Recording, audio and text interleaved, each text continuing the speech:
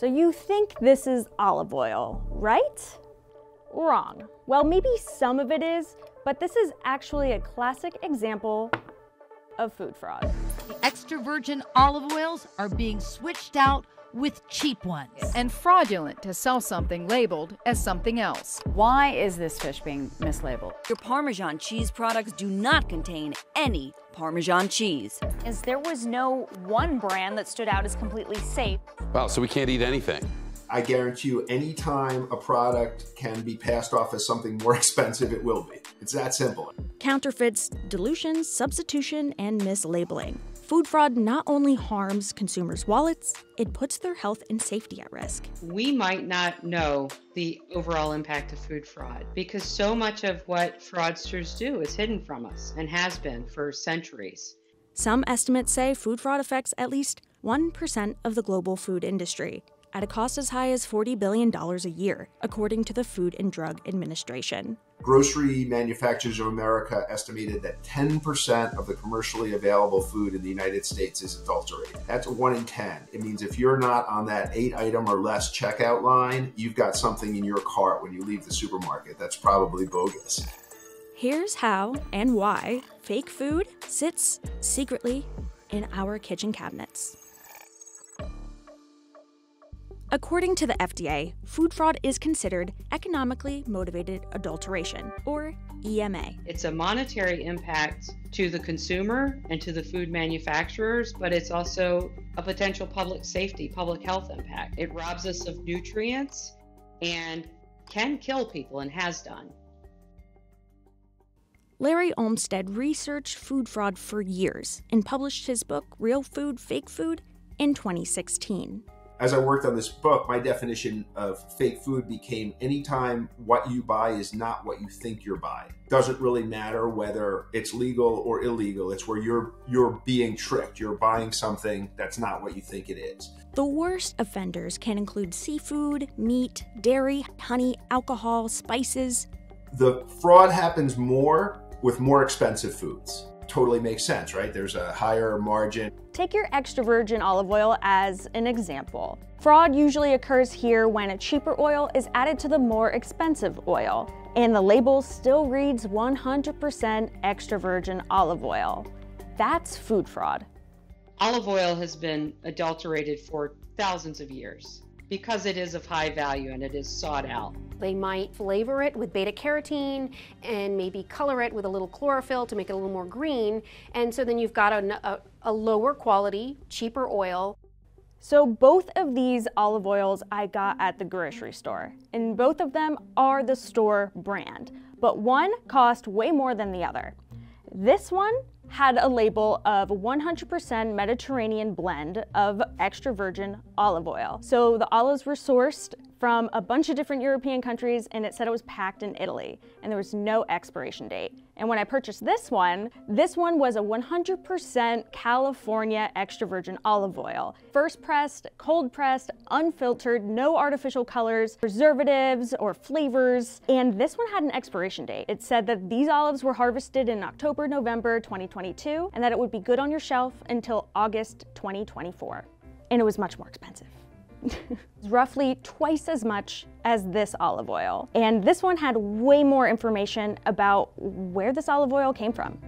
Now let's look at the spice market as another one that's vulnerable to fraud. Think of an expensive spice, like saffron. This tiny amount cost me $20 at the store.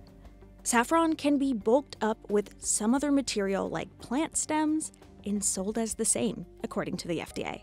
Popular spices like basil and chili powder from a range of different brands.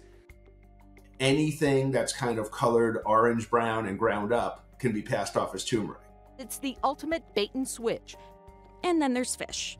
The FDA says seafood fraud can occur when a less expensive species of fish is substituted for a more expensive species. After all, it's kind of hard to know what fish you're buying, right? If you're an experienced chef or fishmonger, you can look at like a red snapper fillet and tell whether it's red snapper, but 99% of consumers can't. You know, most of the fish we eat is white fish.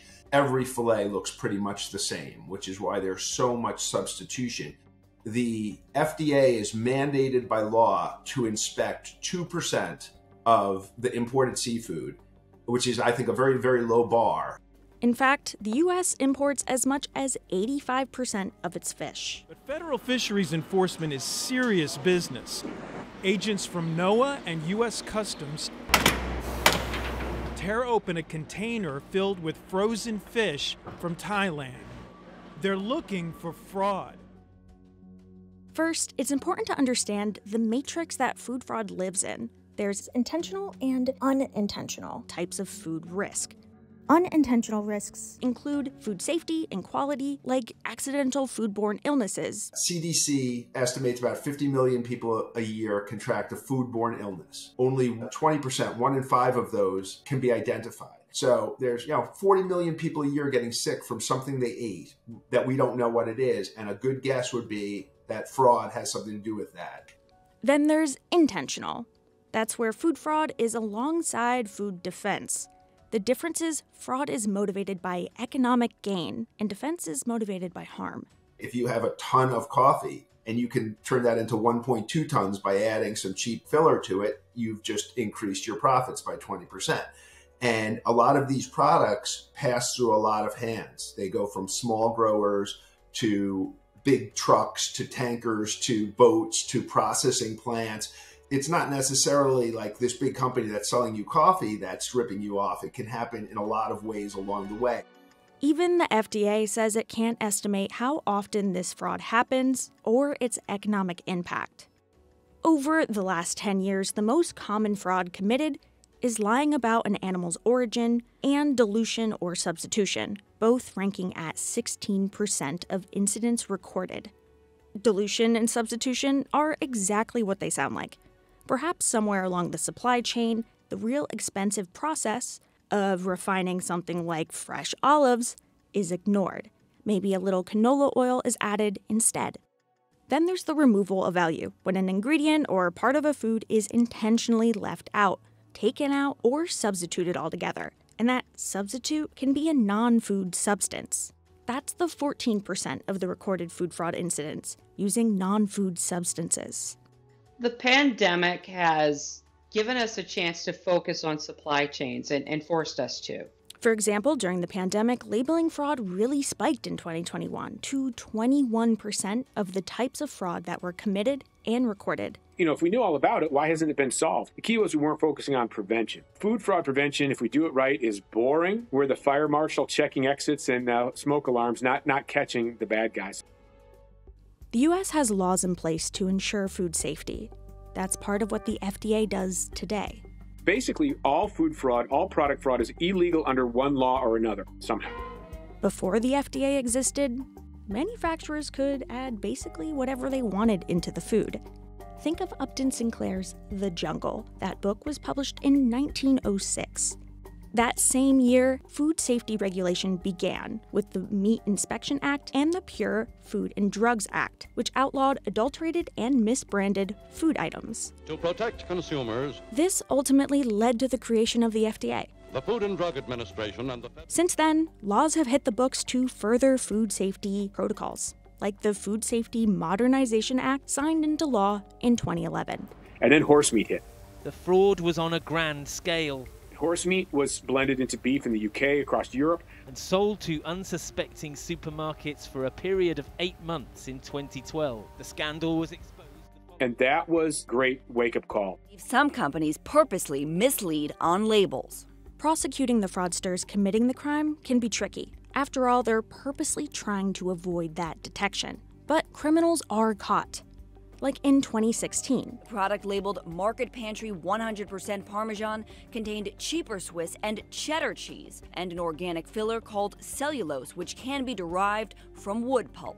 Castle Cheese was caught adding wood pulp and cheddar to its grated Parmesan that they sold as 100% Parmesan cheese. The FDA does allow fillers like cellulose in cheese, but it can only make up 4% of the total ingredients. The president of the company got a $5,000 fine, 200 hours of community service, and 3 years of probation. For its part, the Food and Drug Administration says its job is to make sure food doesn't hurt you, not to police the labels. Fraud is tough for the consumer in terms of food because it's difficult. They don't have a lab in their kitchen. The Food Fraud Prevention think tank has a 5-question survey consumers can use when shopping for food. 1. What type of product is it? Be aware of product that you put on you, in you, or plug in the wall. 2. Quality. Can you recognize the difference between the products? If you can't easily tell the difference, that makes you more vulnerable to fraud. If I drink scotch, I couldn't tell you if it's a difference between a $50 bottle and a $5,000 bottle. So I know I could be deceived at that point. 3. Supplier. Do you know the retailer or the supplier? And do you trust them? So when you turn that box of cereal or bottle of juice over and read the back, there's a lot of information there that's required by law that's helpful to the consumer. And then question 4. Are you buying this item online? The supply chain can be shrouded in more mystery when shopping online. So how did you find out about this website? Is it reputable? But it depends on how you find that supplier. And finally 5, complain. Okay, it's not a question, but the Food Fraud Prevention think tank says if the retailer is legit, they will want to know. I think manufacturers can be the victims as well. The FDA also relies on consumers' reports. In recent decades, fraudsters have gotten more sophisticated in the techniques they use to fake the food products. And that means that our detection methods and our test methods and standards have to be better at detecting fraud. That's why the U.S. Pharmacopoeia Convention provides a framework for organizations to detect its vulnerabilities. We have food fraud mitigation guidance, so it is a supply chain risk management tool to really take a look at which ones are the more risky products suspected to be adulterated. Sometimes it feels like this is not that big of a deal. But the more fraudsters are able to achieve, the more we end up paying in the end as consumers. These cases rarely result in criminal penalties. If you want to be like a drug dealer and import heroin and you get arrested on a large scale, you're going to go to jail. But if you can make $80 million importing adulterated honey, and then you're going to get a slap on the wrist and some fines, why wouldn't you do food instead of drugs if there's no basically criminal downside to it? So as long as we don't take it seriously, why should the perpetrators take it seriously? What we want is the food industry just to be focused on making food and not have to worry about looking over our shoulder, checking different suppliers. And that's going to impact more food being produced, better food, safer food, less expensive food. There's plenty of things for us to worry about in the world today, and food fraud should not be one of those.